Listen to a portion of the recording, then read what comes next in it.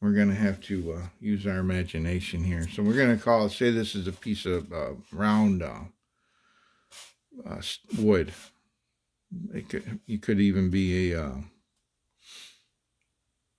stair railing, one of them wooden stair railings. It could be that's a little bit thick for it. Larger ones would be easier to work with, especially with a larger caliber. The one I used for the 9mm was just a broom handle. Worked fine. And then the other thing we need is we would use a metal, a steel rod. But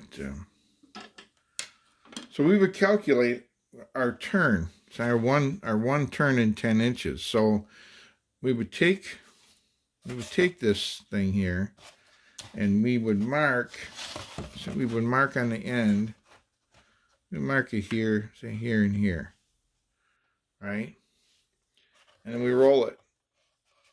Roll it until it comes out. So it starts here. We have a mark. We roll this.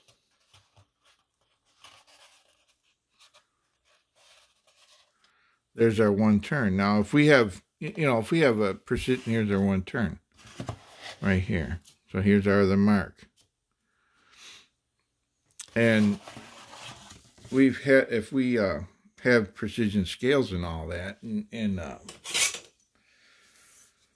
protractor, we can do that without rolling. But that's a way to get. Now I know that's one turn. The other thing I got to know is, say I wanted to do a 10-inch. Grab my pen. So if I want to do one turn in 10 inches and go this way 10 inches, so I can make a mark on the edge where the edge of that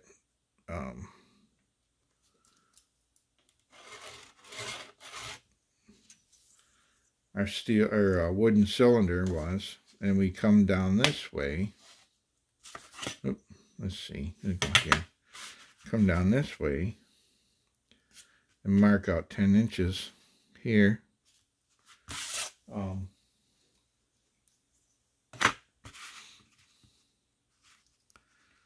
So we got 10 inches there.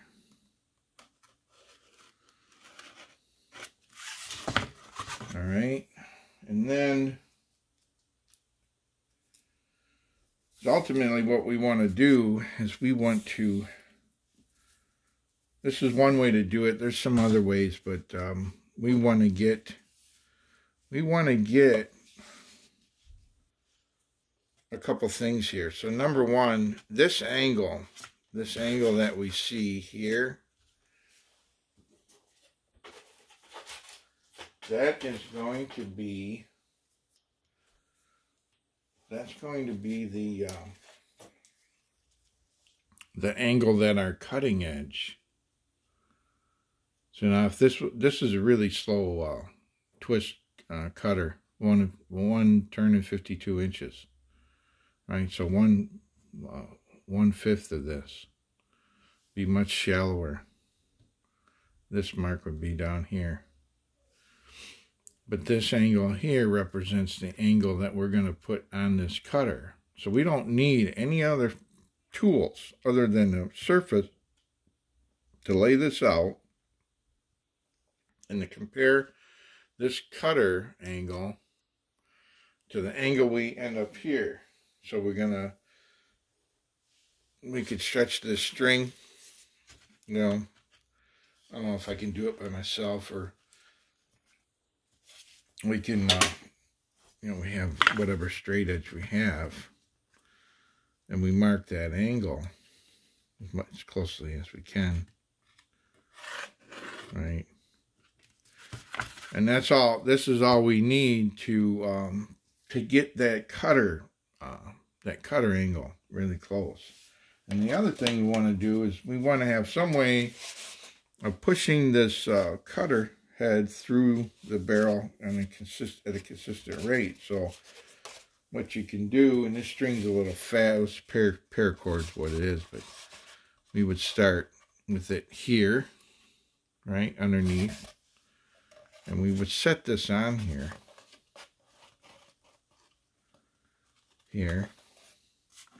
and bring this over here, and holding this, we would roll this,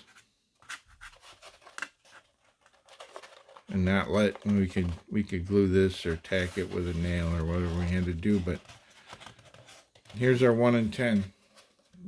We go a little bit further, but here's our 1 in 10, our 1 turn in 10 twist. If we go around this thing, we can see it's a consistent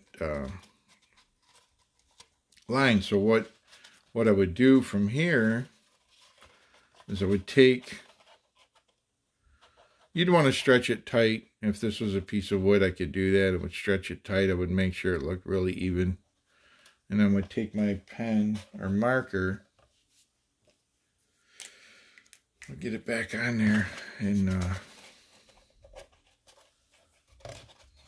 so we're going to roll this. It's one of these things you need more than 2 hands. But we're going to roll this on here.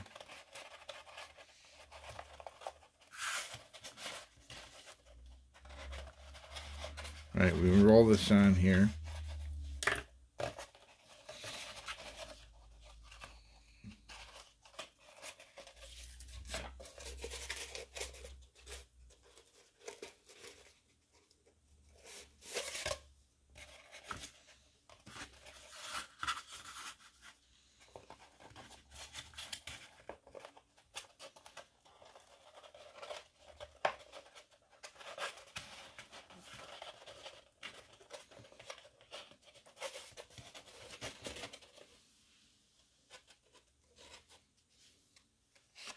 We roll this on here, and we mark. We go through and mark. We would mark that, trace this, the center of this. Let's see, I'm on this side. And we go through and I don't know how well this is gonna turn out here, but we would go through and mark this all the way around.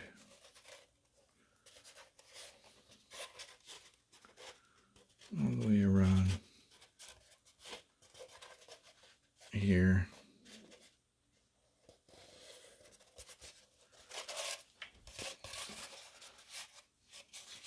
Kind of sloppy, but like I said, it's hard to hold this thing together and do this, but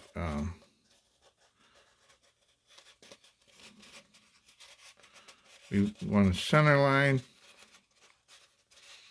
and it's going to even out in the end. So we would have our wooden dowel. We'd attach one end of our string, some finer string than this. We would tack it on there. We maybe get some help to hold the one end tight, and we would roll this up. Or we could maybe even use a chalk line here. You know, chalk it up real good, lay this on here, and you could roll this really careful to establish your line. But that's the point, we want to establish this line. And what we take it's wood, so we could take like a rat tail file and start cutting this groove in here, right? Getting it a little deeper, deeper, deeper along our line. And once we got it so far, we're going to take that file, and whatever diameter file we're going to use, we want to try to use a diameter of a piece of round stock we have. Because what we're going to do is, once we cut that groove, we're going to lay that round stock in that groove, and that's going to be what this as we push it through. We have this on here, in this groove, and as we pushed it through, it would turn whichever way. This happens to be left hand, so if I want to make a right hand, I'd reverse this. But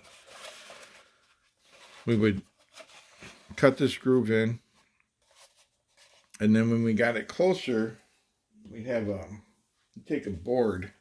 So we're going on the other side here. So we make a holder for this. And what I would do is I would take one, say I would take one board down here. You're looking at it from the end.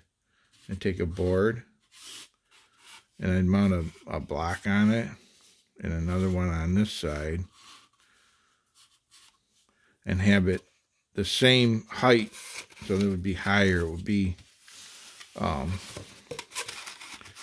the top of it, the top of this would be even with this. So it'd be a block of wood here, be a block of wood,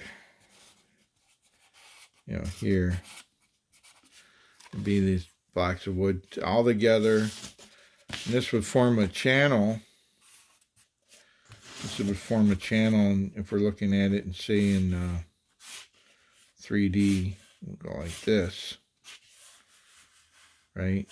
We'll go like this, and then we have this board on the bottom, and this this would lay in this channel, and we have this groove here, and we take and lay our this would be down in here, and we lay our rod across, so it fell in, and we would mark the top of the, however this went through, we'd mark this, and we'd mark it up here, and we'd cut the groove in here straight. We cut it in straight until this could lay in here. So then once the groove on this gets to depth, we put it in here, and we lay this in here, and in there, and we have some mechanism to hold it down. We hold it all together, and then every time we push this through, it's going to follow that. It's gonna follow this this and turn the same way every single time. And the only thing remaining to do after we have this, and again, this has to be long enough, it has to be longer than the barrel we're going to rifle with it. So it has to be that length plus the tool on each end, right? And what we would do is into the end of this wooden cylinder, we would inset, if we wanted six lands and grooves, we would just take a hex key. I would take a hex key and cut it off, right? Cut it off and inset it into here in the center. And then on this end, rather than have this this extension with a four-sided hole, I would have a hex screw, cap screw, you know, with a six-sided. That way, every time I wanted to index this, I would just take this out of the screw, turn the screw back in, and I get 6 lines and grooves. This way, I could either get 4 or I could get 8. Those are determinations to make later, but so that's really that's really all there is to it. I mean, you can, once you make this, you set it up, you can have this on a workbench. If it's short enough, like when I did that pistol, I did it at the kitchen table, drinking my coffee on a Saturday, midday. But just the part I had, I made for, I lost it, I got rid of it, you know, it was just in a way, it was a one-time thing, but simple enough to make another one. It's simple enough to cut a groove in there, and then, you know, to make that consistent, you know, in the beginning, your line like this line isn't great. I would do it better if I had a solid piece and a helper or some other way to focus on this rather than making a video. But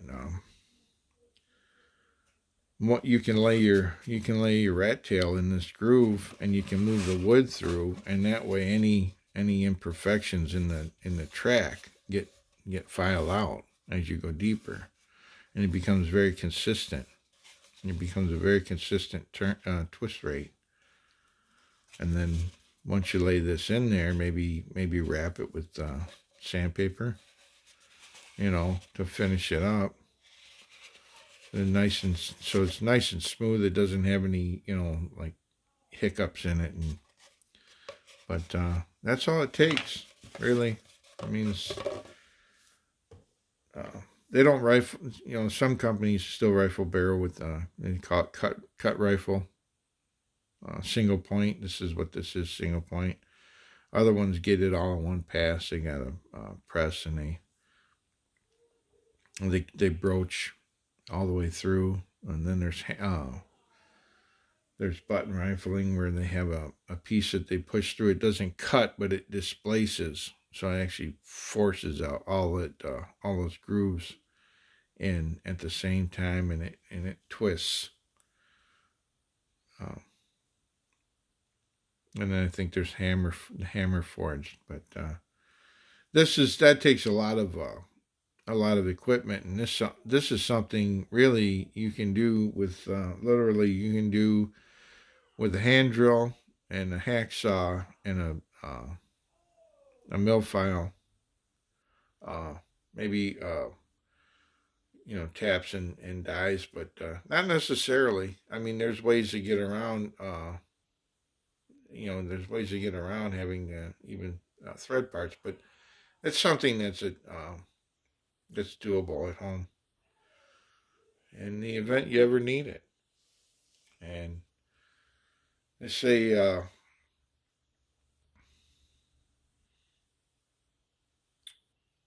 don't do as I say or as I do. Nothing here is given as marching orders to go out and to do anything.